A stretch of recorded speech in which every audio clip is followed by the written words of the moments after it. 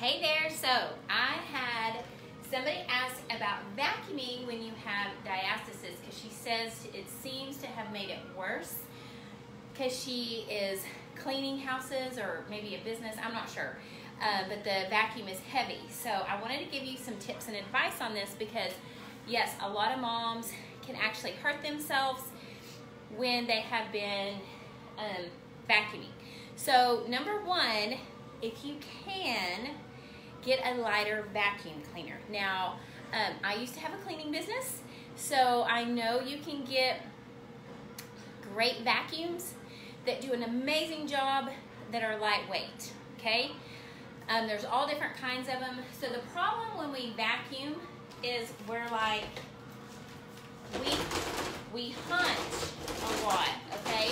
And maybe you haven't, but a lot of people, you know, we're vacuuming and we're hunching. So sorry about that noise. So what we want to practice is hip hinging and even lunging. So it's going to be a workout, but that's okay because you're going to work on your glutes, which is great for your pelvic floor. And we all know if you're dealing with diastasis, working on your pelvic floor will help your diastasis, okay? So instead of hunching, you can actually lunge forward.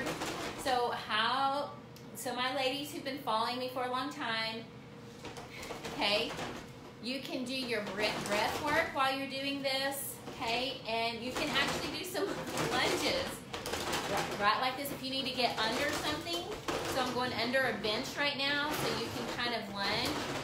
And then when you come up, you're gonna breathe out, okay?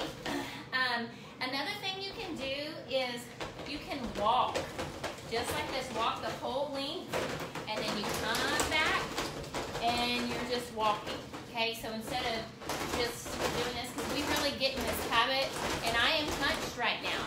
So you can also hinge hip, you know, hinge at your hips, and do it like this.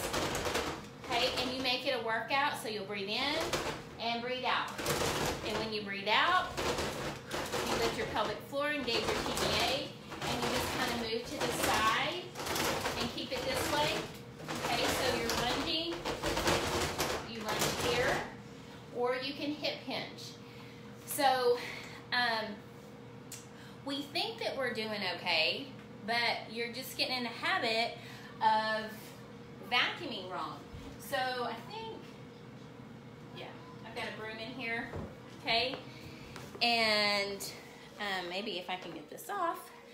The same thing, like when we're sweeping or mopping, you know, we just tend to like bend over a whole lot. So those of you with diastasis, when you're hunched over and bent over, think about if you had a zipper on your pants, if you were like hunched over, it would be open. So that's the same with your diastasis when you are hunched over.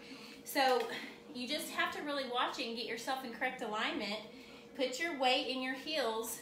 Make this an ab workout.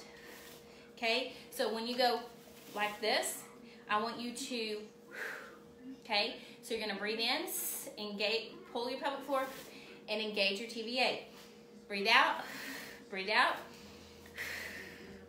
And try not to hunch, stand up. So you're getting double duty here when you do this correctly because, you know, instead of just, you know, sweeping and hunching like this, like we always do, you're gonna be more glute focused instead of lower back focused. This is gonna help back pains, everything like that, okay?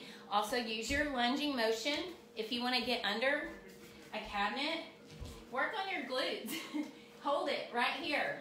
And I know this may be frustrating because you just want to sweep the floor, but if you get in the habit of this, you're going to strengthen your glute muscles, which is good for your pelvic floor, okay?